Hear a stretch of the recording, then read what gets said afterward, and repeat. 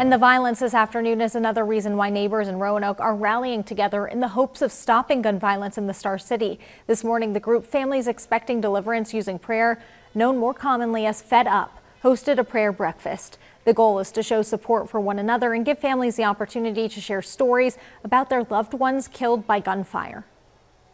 Connecting with people that have similar life experiences, it's not something anybody ever thinks they'll experience, and yet it's literally around us now all the time. We know how powerful prayer is, and prayer really does get us through the hard times because we can't predict what's going to happen, but we can pray our way through it. The event had empty chairs lined up around the room to represent the lives lost. The officer-involved shooting this afternoon will mark the 5th shooting in the city in less than 2 weeks.